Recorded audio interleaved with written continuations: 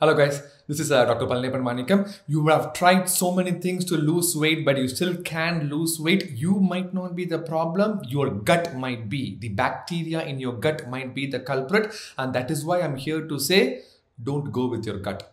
Let's dive deep into it.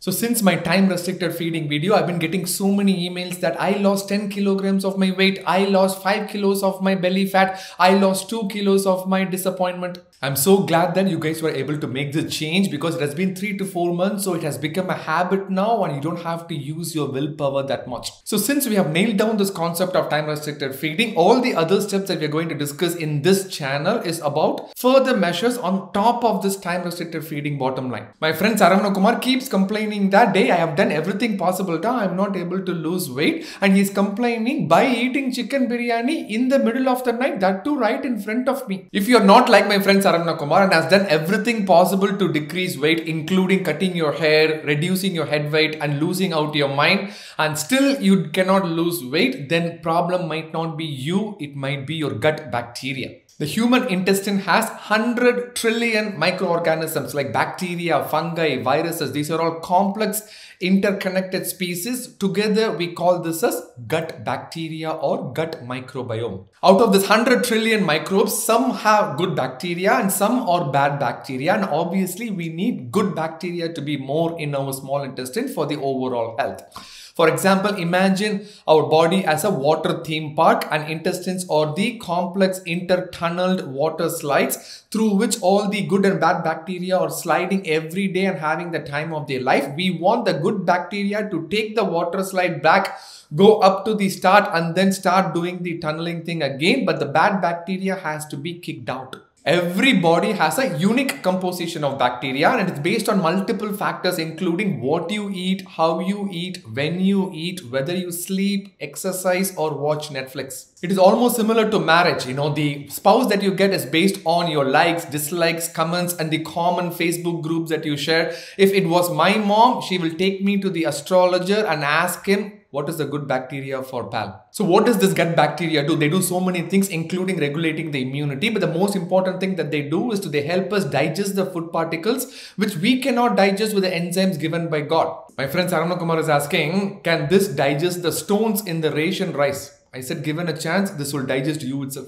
So for example, when you eat dosa, the enzymes provided by the God is being secreted by salivary glands, stomach, pancreas and liver. And all these enzymes digest almost like 95% of the dosa. But the remaining 5% is out of syllabus to the body. So all those out of syllabus questions will be answered by this gut bacteria. I think my wife needs this because she keeps on saying, I can't stand anything but cannot digest all your so-called jokes. She will need this. So when they are digesting these foods, they provide you additional calories as well. So when you are counting calories, you need to account for those uncounted calories as well. That might be the reason that you might not be losing weight. So basically, we are doing the math wrong when we are hitting a plateau. We should get our math right to get into the weight loss valley and start the journey. My friend Saravana Kumar is like, "Dey, innada plateau valley appadinu solittu you are mounting up my pressure, mounting up." So to prove this, let me tell you, first research experiment I was involved in when I first came to United States. We took like 50 patients with obesity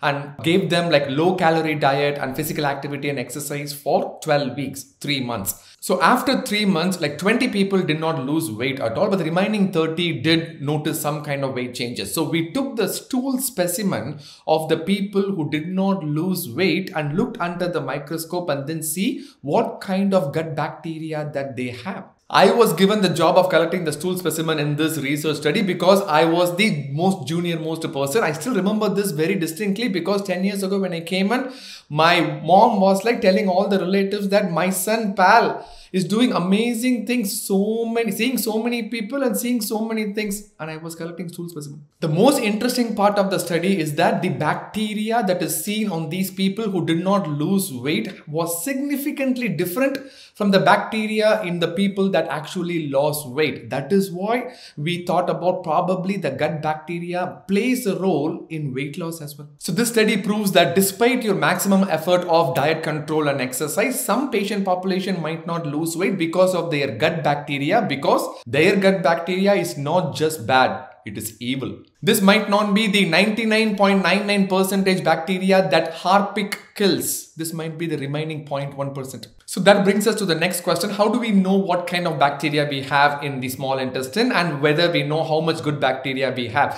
That is a $1 million question. Research is in progress. In 10 years from now, I can guarantee you that every individual will have their own unique composition of bacteria and people will be like, which bacteria you have? So once we figure this out eventually, I have an idea. I'm going to start a website called bacillimatrimony.com where all the bacteria from all the different communities can upload their picture, and the tagline is marry me if you have guts. Though we still don't know the individual species of bacteria, whether it is good or bad, we do know that a certain category of good bacteria and certain category of bad bacteria, and we'll be able to identify that based on our stool specimens as well if we are interested. So thank you Ombre for sponsoring this video. Ombre is a company that could actually tell you what kind of good bacteria and bad bacteria that you have in your stool. What they do is they send a kit like this to your home, and then it has a stool specimen collection kit as well, and it has all the instructions of how you can do this. And once you are done, they are going to give you a detailed prescription of what kind of good bacteria and bad bacteria you have and what you can do to improve that based on probiotic supplementation. So due to the fact that you might be eating lunch or eating dinner, I took the liberty to skip the process of how to collect the stool sample. You could order these Ombre test kits. This is available here in America and Canada, and the link is in the description. Yes, this is a sponsored video, but I have used this test before on few of my patients in the past as well. And you know that the sponsored amount will go to our Aishwaryam Trust in Madurai, and you should contribute as well if you think that you're getting some benefit out of this video. That brings us to the next question, that how we can make sure that we have good bacteria in the small intestine. It is all about lifestyle. It is not something that happens overnight. It is not like something like a pill that I can give to you so your bad bacteria all disappears and it gets populated with good bacteria within 5 days.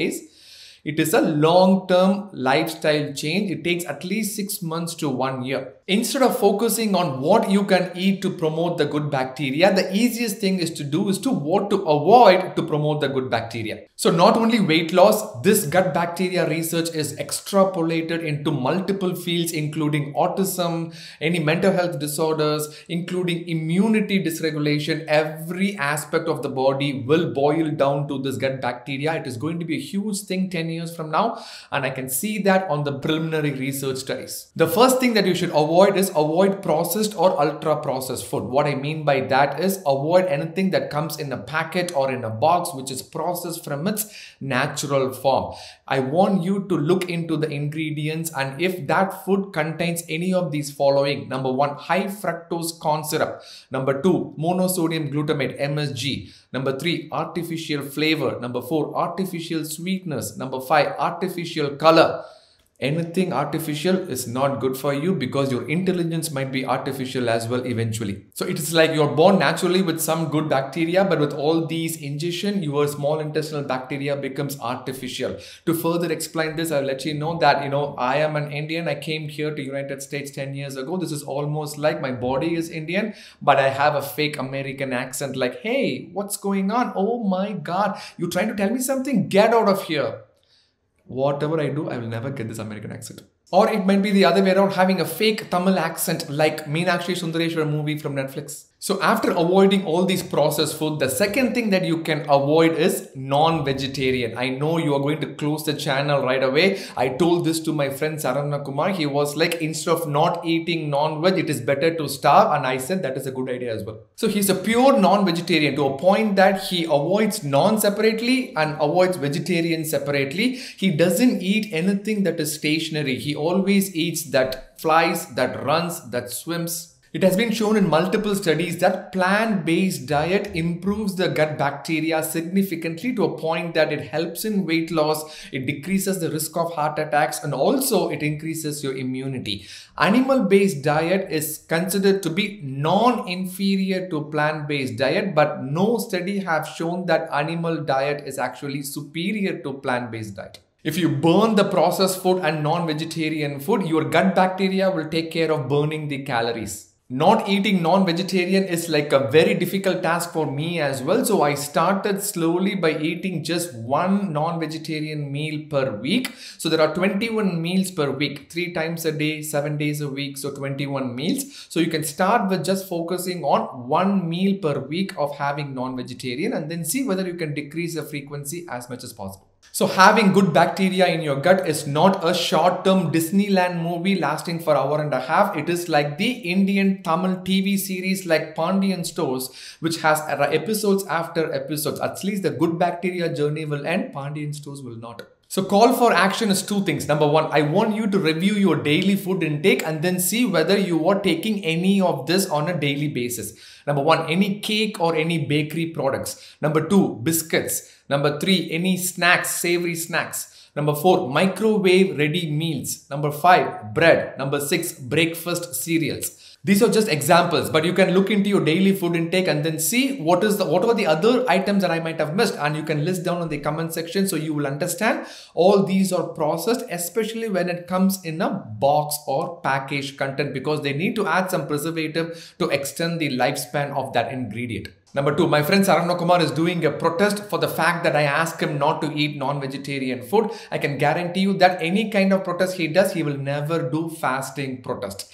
I wanted to ask you whether it is reasonable to ask your family members and friends to have or limit one meal per week to non-vegetarian meal. What do you think about it? I'd be more than happy to hear from you.